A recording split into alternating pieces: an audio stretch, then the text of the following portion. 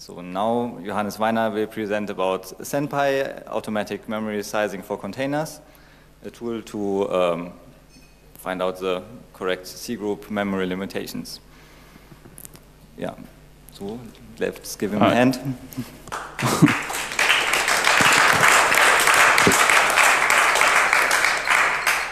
Thank you. Yeah, my name's Johannes. I work on the Facebook kernel team, mostly on memory management and cgroups. And usually in the kernel space, Senpai is a user space tool, although it's fairly low level, so that's something I've been working on.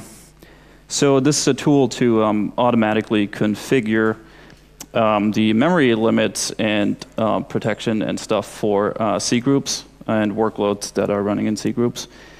And the background for this is that it's a fairly simple premise. We have large data centers and RAM is really expensive. And so we want to pack our workloads, all the stuff that's running in the Facebook fleet, as tightly as possible to maximize our resources. And if we over-provision them, we're wasting them, obviously. If we're under-provisioning them, we get stability problems or issues during peak loads.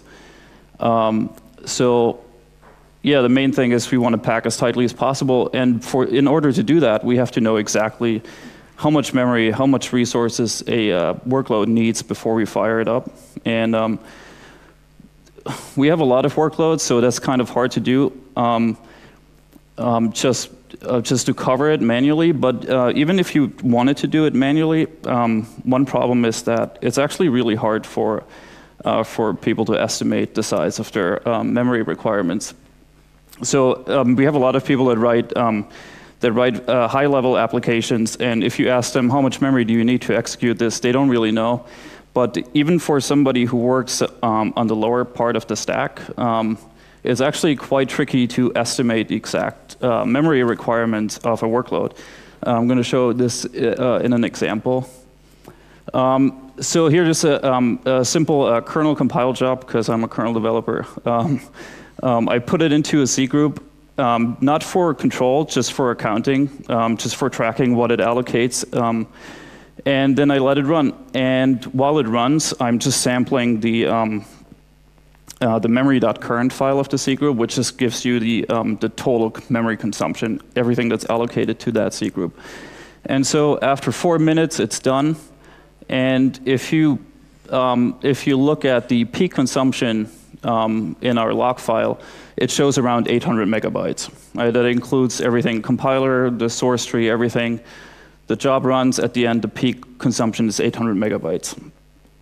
Now, I have a suspicion that this is not exactly the amount of memory that I do need. So I let it run again. I set a limit of 600 megabytes first, and I let it run again, and it takes the exact same amount of time. Right? So the workload would allocate 800 megabytes. It clearly doesn't need it. So what's going on there? And in order to understand, you have to look at the memory access distribution of a workload. If you look at the graph on the bottom, I think it should be readable. There's a unique data that a workload accesses during its lifetime. And then on the y-axis, you see the access frequency. And not everything that is being allocated is used at the same frequency. So if you look to the left where the access frequency is high, the compile job, that will be things like GCC, glibc, all the stuff that runs on every single source file, right? So it's pretty hot. Every instruction basically is touching that memory to execute the next line. And then as you move to the right, you get things like, for example, make the startup, or if in the case of the kernel, the configuration system, it gets parsed first when you start the make job. And then once it figures out which source files it needs to compile, it doesn't touch that memory anymore. And then of course you have the source files themselves. As the compiler walks through the tree, it builds one C file into an object file. It never looks back. Right. So, and what happened with when I set the limit to 600 megabytes, all I did, instead of when the compiler moves on to the next source file, instead of allocating more memory to cache it, it just goes like, okay, I'm hitting the 600 megabyte limit, I gotta reclaim something, and it'll just reclaim the memory that was holding the previous source file that's not being used anymore, right? So even while reducing the memory, it can just basically timeshare a smaller amount of memory and just use it sequentially.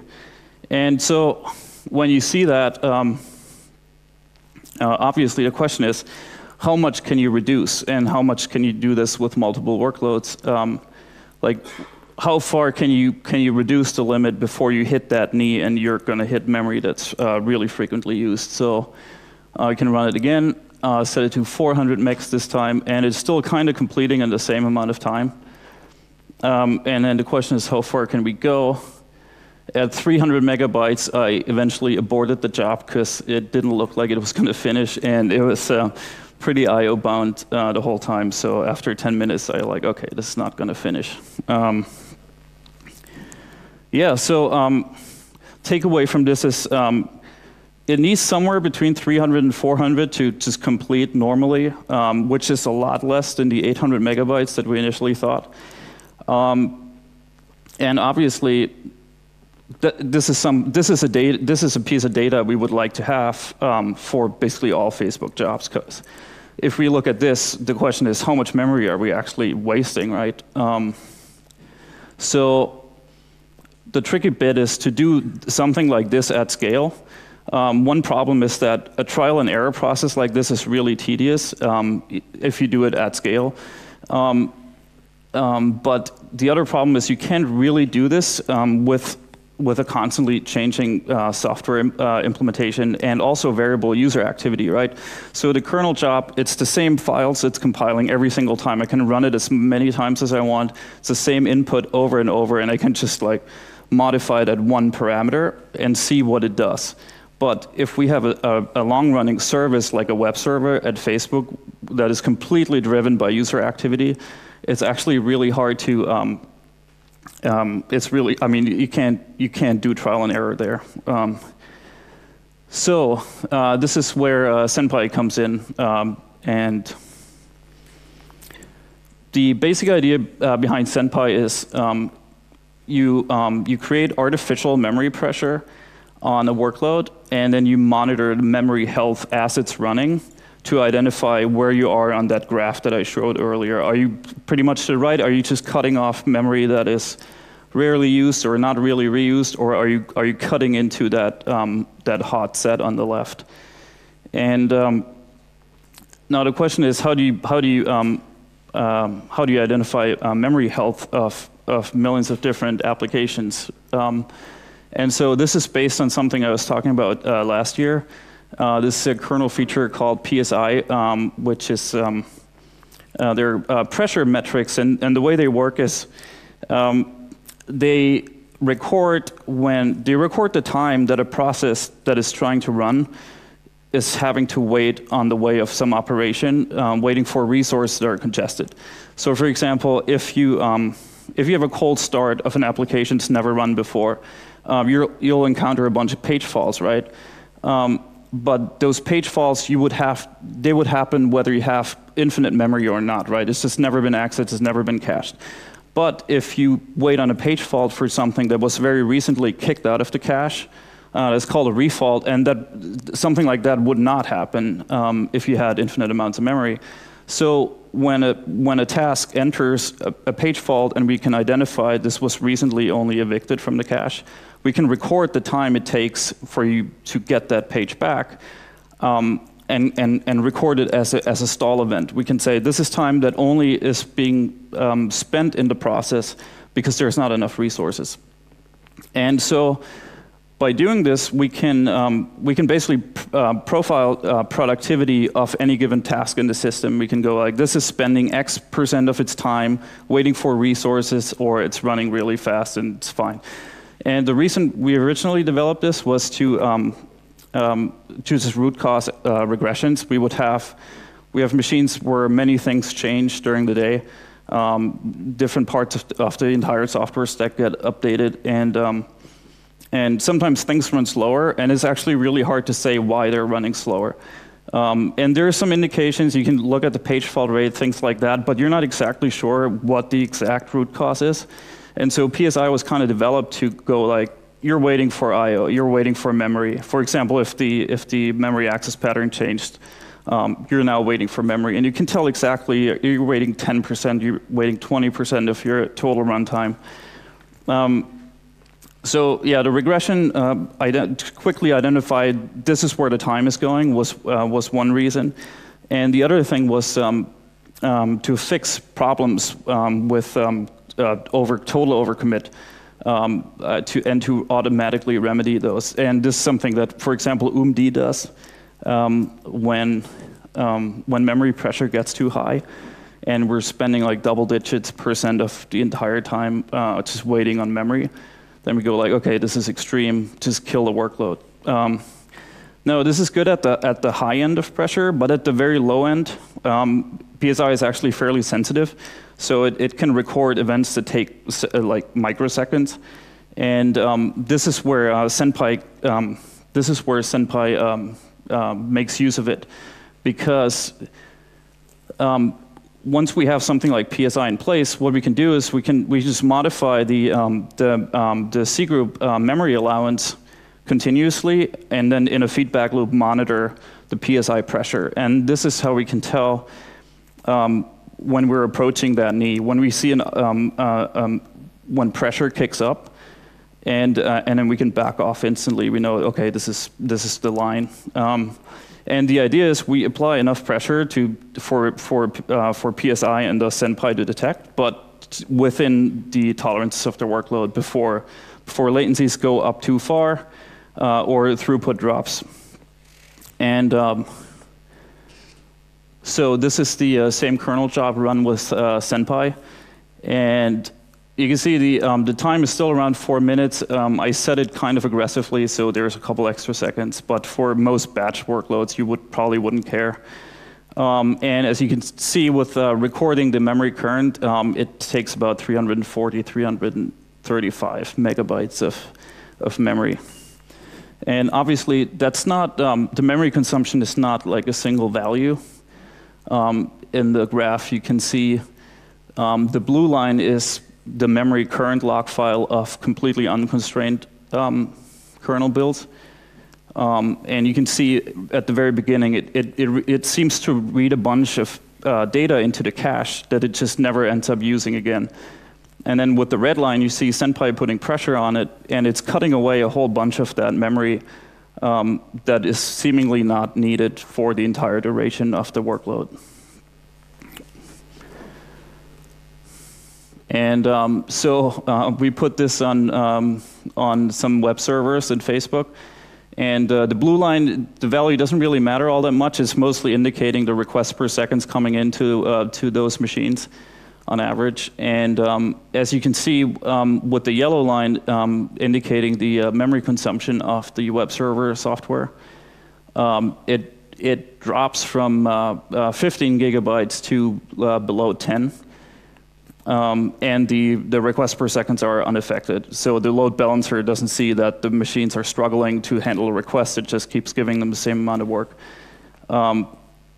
But also interesting, it's not just the memory reduction or the seeming reduction in what we think it's using, but you can also see that when you look at the yellow line to the left, it's kind of noisy. And when you look to the right where Senpai kicks in, the memory footprint follows the load that the machine is experiencing. So it's not just a reduction, it's also giving much more accuracy.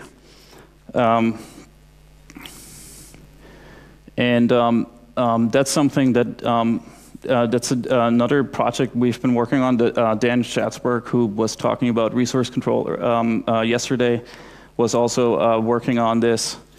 We have a whole bunch of widely deployed binaries that run on every single machine in Facebook. And because they're relatively small compared to the host size, their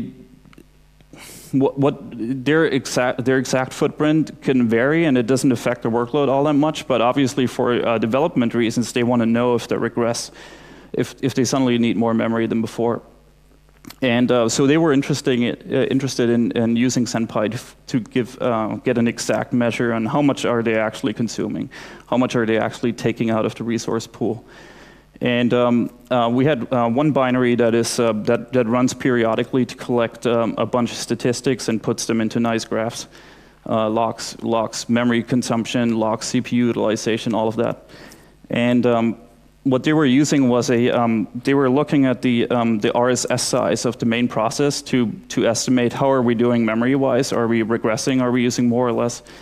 And their own estimate was about that they're using 200 megabytes. And we put all of this into a C group and put Senpai on it, and it showed that their actual footprint was like 7 times larger. I think it was like 1.5 gigabytes or so. And because it was all that memory they were missing, they were touching files on the file system, so they're allocating cache on the file system cache that they're not including that RSS-based estimation. They're forking off collectors. They're using network. All of that memory is being tracked by C groups, but they weren't tracking this. And yeah, so the current state of Senpai is it's more or less well, it's kind of a proof of concept that's growing into a production piece of software. And so right now there's a Python implementation, and Dan's been working on a UMD plugin to make it much easier to deploy. And there are a couple of plans that are more or less medium to long term. One part is the sampling between PSI sampling and making adjustments is following a fairly short window right now. And the idea is to be able to learn from longer term trends. So if there's a bad pressure event that indicates, oh, we're way too low on memory right now, it shouldn't forget about it in like 2-3 sampling periods down the line and just recall and have like long-term trend tracking that it doesn't do. Then also compressed RAM instead of having to go to secondary storage. If you're running too low on memory, because it would allow us to be more aggressive with tuning the memory limit. Because if we tune the memory limit too aggressively right now, it means we have to go to disk before we detect the error. And once you go to disk, the minimum amount of time that you're waiting is like secondary storage I/O, which is pretty costly. So we have to converge fairly slowly and move slowly. And with compressed backing storage, we could aggressively shrink memory, and if it goes wrong, it wouldn't be that costly, but still detectable. Then there's a bunch of stuff on the kernel side we could do.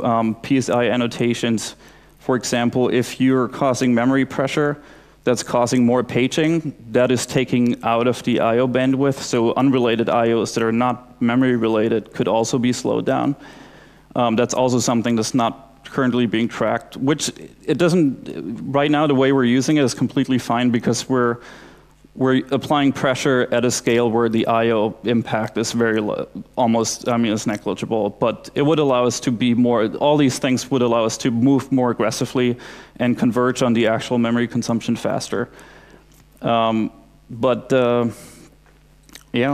so this is the GitHub repo for where the current Python implementation sits. If you want to go check it out. And yeah, this is it.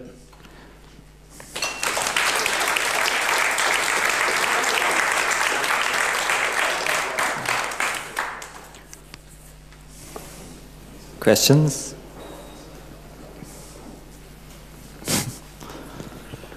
Is it dependent on Tupperware, or is it looking directly at C groups, and does it use C groups v1 or v2? Oh, thanks. That's a good question. So I try to keep the dependencies very low, especially on the Python thing. The Python implementation, it's directly working on the cgroup 2 interface. And the reason it's cgroup 2 is because there's no PSI in cgroup 1. And another feature that it's using in the cgroup interface is something called memory.high, which is a memory limit that only throttles but doesn't kill. right? Because we would never want Senpai to cause kills. We want it to be an undetected observer as much as possible. And so we only use memory.high, which exists in cgroup 2. And other than that is Python standard library. There's not really, yeah.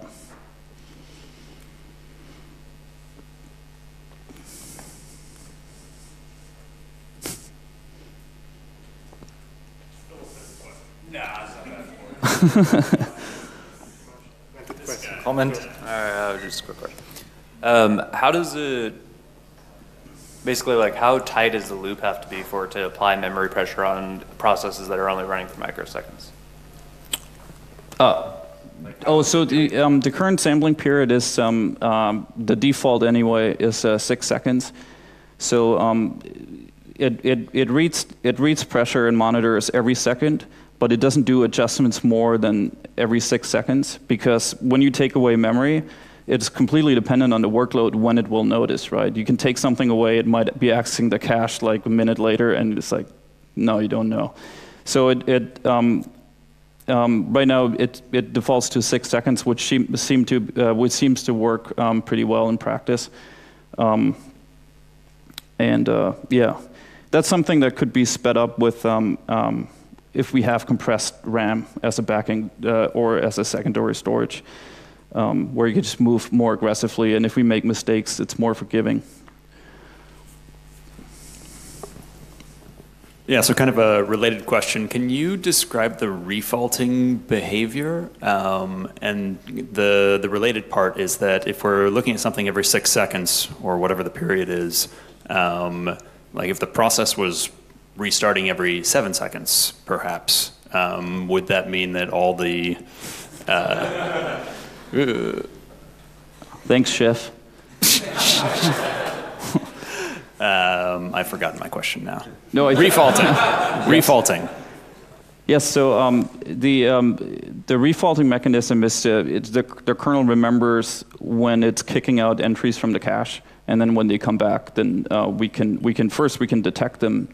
This has been kicked out very recently, and somebody's reading it back immediately, so we can tell there's an event that means the cache is kind of thrashing, and then PSI can measure how long it takes, and we can then conclude like this is taking time out of the productivity of the task. So regardless of the process, independent of the process.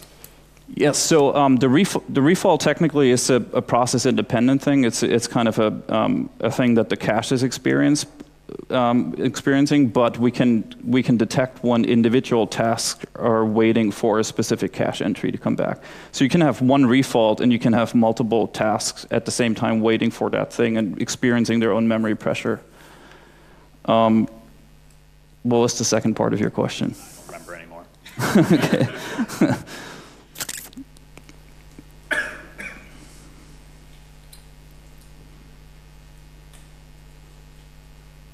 Okay, so that's it. Thanks a lot.